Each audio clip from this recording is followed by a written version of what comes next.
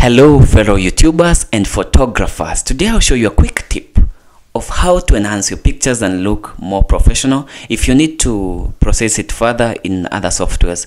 So before we begin, if you're new here, click subscribe, like and share. I'm trying to get as more subscribers as possible and teach as more photographers how to edit the pictures and quick jump their photography careers and how they can start making money on not just on YouTube but also on through editing the pictures to their various clients without them complaining. So without wasting time, if you're new here, click subscribe, like and share. This will help me to create more content to show all the photographers around the world on how to earn quick money with photography. So without further ado, I have a picture with me of a beautiful model I met her. I was not in the right way, and it was one of the earliest pictures that I was taking, and so it was taken with an ISO of 800 with a shutter speed of 1/60 and a aperture of 25.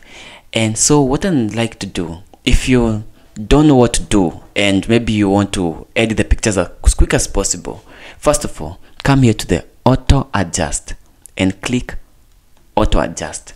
You can remove some of them like rotation, keystone, but it helps to correct the pictures if you never took it with the right rotation. So if you click auto adjust, it will just automatically and see. If I show you, it has already enhanced a little bit, right? So part of our work is done. Part of our work is really done. So the next thing you have to do, come here to the plus sign, come here to the new field adjustment layer. After you click the new field adjustment layer, you come here to the high dynamic range, reduce the highlight and also reduce the white. This will help to reveal more information in the picture. Another thing, you can dehaze, but I don't want to dehaze at the moment, especially because the picture is just looking good.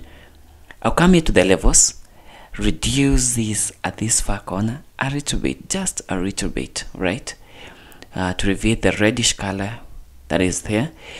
I'll collapse it, then I'll come here to the color editor, not the color balance, not now. I'll show you the color balance later. Come here, come to the green. I can see some green, and this is where I'm trying to enhance. First of all, reduce the lightness, right, and increase the saturation. All right, I know it's now looking really bad because this is not the typical green. If you just look at it, it's just looking green.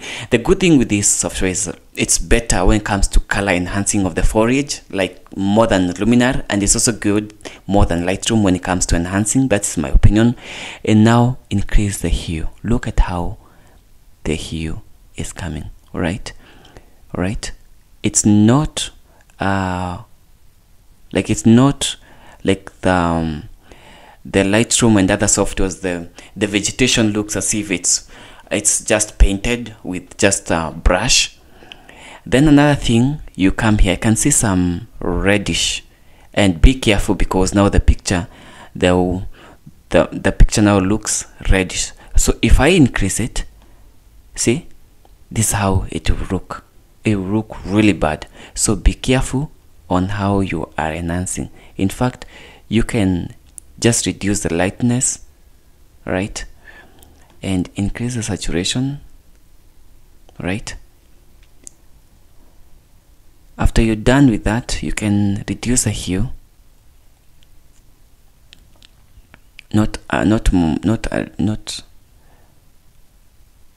just increase the hue, sorry. This will make it look more better.